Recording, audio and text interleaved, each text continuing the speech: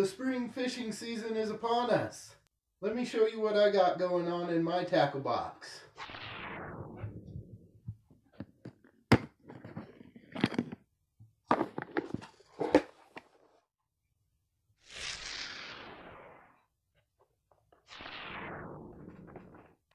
We'll just start from the top and work our way down through. First off, a measuring tape. Very handy for size restrictions. Next, I got my slip sinkers. I have all kinds of sizes in there. I just keep them in the one baggie so they don't take up a lot of room. And we got some split shot. I think these are all pretty much the same size. Got my pliers, multi-tool, knife. I got these Panfish hooks. I get them from Walmart for like 88 cents a pack for 20. I go through these things like crazy, especially at the local ponds. You hook a fish deep, you know, it's a cheap hook, no big deal to just cut the line. Same thing, 88 cents. These are just a bigger size. I use these more for bigger trout and catfish. And I got more than one. So I got a number 4 Baitholder. It's the same brand. I just combined them so I didn't have two things. And the black number 4 black octopus. I really like these black octopus. They could be a little sharper, but you can sharpen them yourself too. Hook-Eze. I just love this thing. You have your line rigged up on your rod. Put your hook in there when you're ready to go for the day. Lock it closed. And then you hook this on your rod. You can leave your rod rigged up. And you won't get a hook in the back seat of your car or tangled up in whatever's in your truck bed. Also, it's got a nice little line cutter right there on the back. So yeah, love me a Hook-Eze. Next we got some fly floatant gel. I do occasionally use flies. Okay, next up I just have this little thing I can clip on my belt or whatever on my vest, and it's got some clippers for clipping line, and it's got this cool little thing.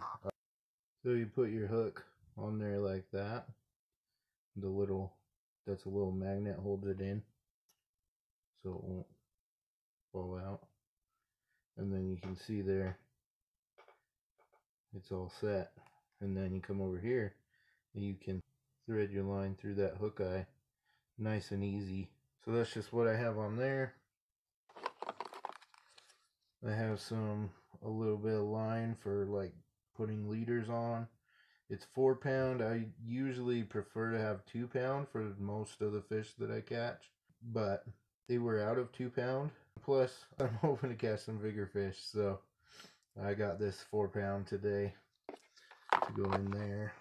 And final thing up here, just a leader straightener. Definitely comes in handy when fly fishing.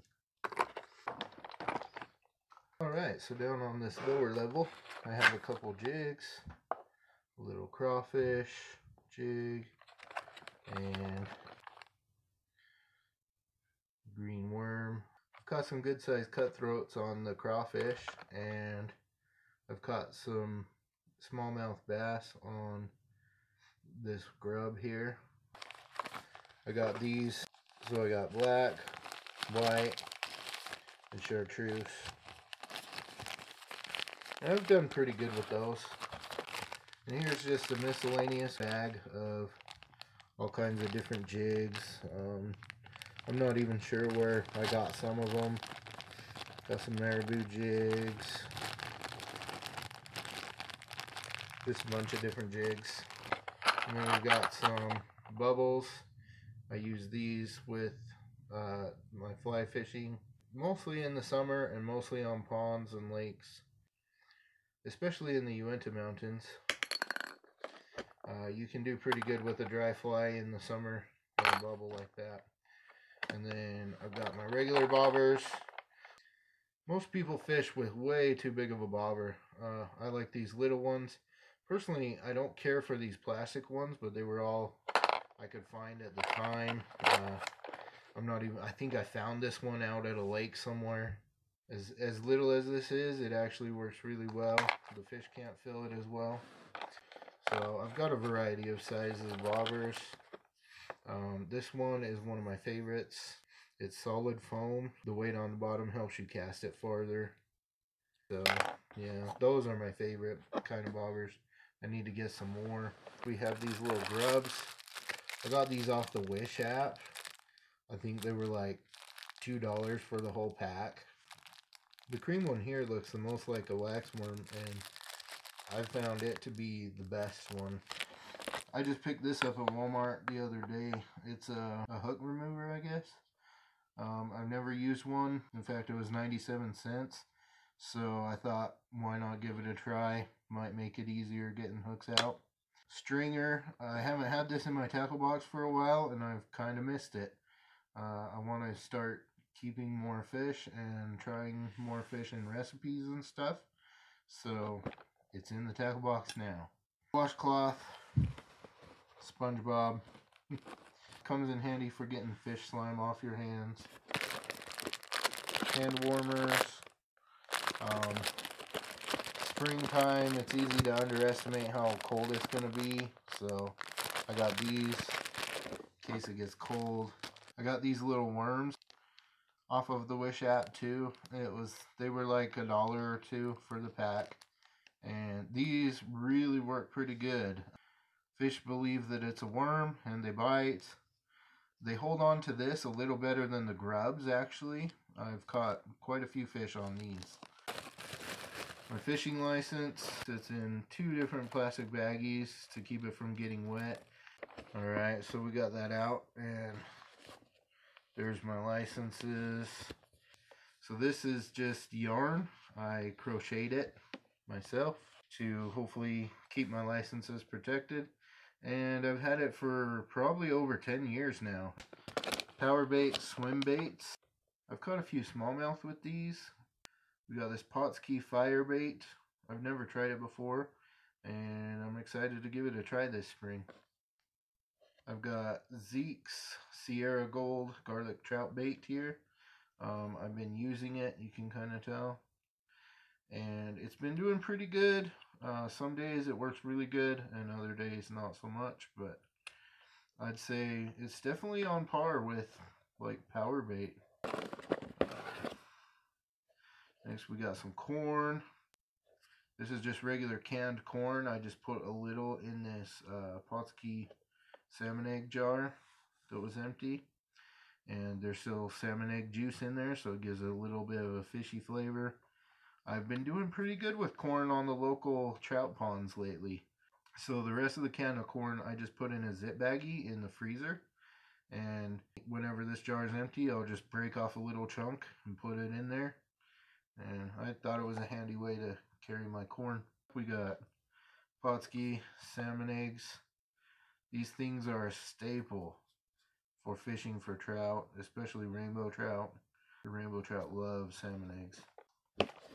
Okay, I got some of these Gulp pinched night crawler. It looks like a little piece of a worm.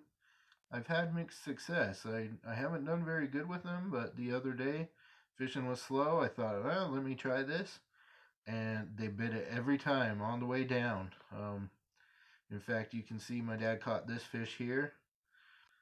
So, yeah, these definitely can work. Next, we got a couple of these salty crawling grub jigs from Arky. These were on the clearance too. If you didn't see that video, you should check it out. I'll put a link in the card here. I've caught some big fish off that other crawfish jig I showed you, and I thought these would be probably similar, so I wanted to give them a try. We got my fly box. It's not huge. I don't have a ton of flies because I don't fly fish that much, but I got some woolly buggers and muddler minnow. I got this little popper. That thing's fun when the fish will bite it. I got some Pistol Pete's. I really like Pistol Pete's. I forget what that one is, but it's good. Mosquito. I do really well in the Uinta Mountains for small brook trout with mosquito flies. Parachute Adams and a Royal Coachman. So that's my little fly box. I'm hoping to get a few more of these by summer, but for now that's what I've got. And then lastly we have this little box here. I just got some lures. This box is my stream fishing box. So I have it in here in my tackle box, but if I was just going to fish a stream, wanted to wear my vest, I could just grab this little box and put it in my vest.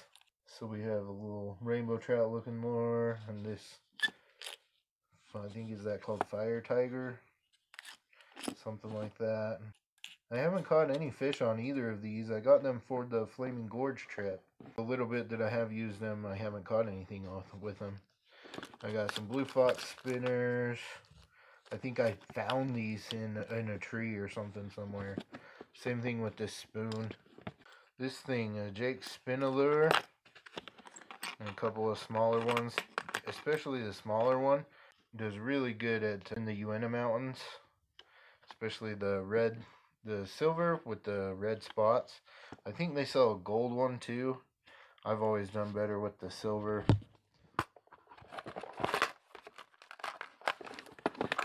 And then the other side, so we got two sides to this box. The other side has more smaller stuff. I've got a few marabou jigs. Got a little Rapala. Is it Rapala or Rapala?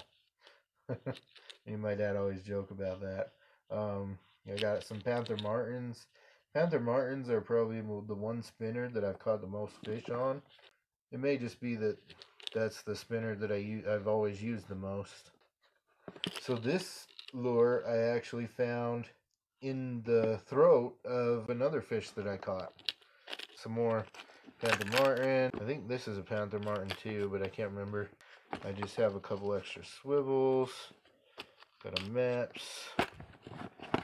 And then over here, one of those swim baits and a couple more Panther Martins. I think that one's a Meps. We've done pretty good with this red one, red and yellow. And then I've done good with this one. This gold with black dots.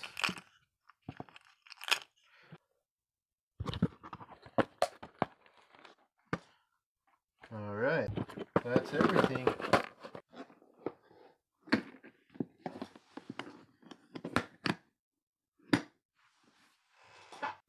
Hey, thanks for watching, and be sure and give this video a thumbs up and subscribe if you're not already subscribed so that you can see how all this fishing gear will help me catch fish this season. Thanks again, and see you in the next video.